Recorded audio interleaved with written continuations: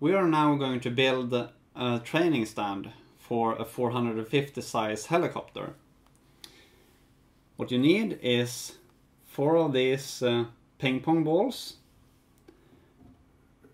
1 carbon fiber bar 1 meter long, or 2 bars 0.5 meter each. You also need 4 of these steel stripes, or anything else that you can turn around and twist together, because that is what you're going to do in the end with them.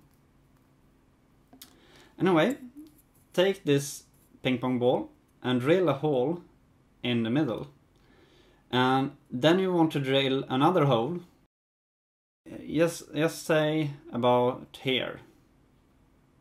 So what you will get is 2 ping pong balls with the hole here in the middle, and 2 ping pong balls with the hole here on the side.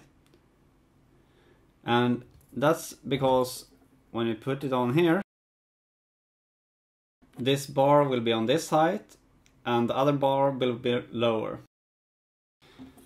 When you put the ping pong balls on the bars, they can slide back and forth, which is not good when you're flying. So first you should put them on, and then you can take a little bit of a tape stripe and add that here on the end. Now push the ping pong ball to the end and add another stripe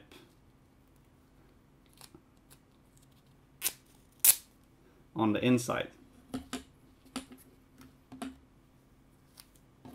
Now it can't slide at all, which is very good.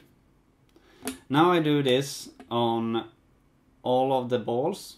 You can see now this bar is lower than this bar, which make it possible for me to have this toothpick level between these bars. And that means that you can put the bars on top of each other without needing to have an angle on any one of them. So let's put these bars in a cross under the helicopter. I put the lowest one here,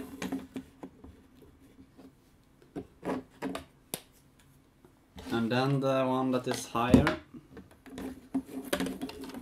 above here.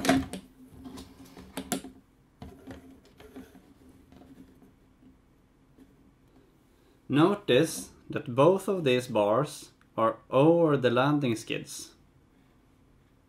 That's good, because then you can actually practice to land on something without using the help of your training stand.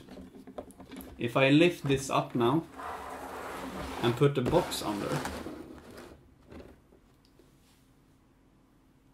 now you see that this landing skid are standing on the box, but the bars are not helping at all. But let's take it down again, because it's no help at all if we're not tightening them up. So let's take this wire and put it under here and twist it around the bar.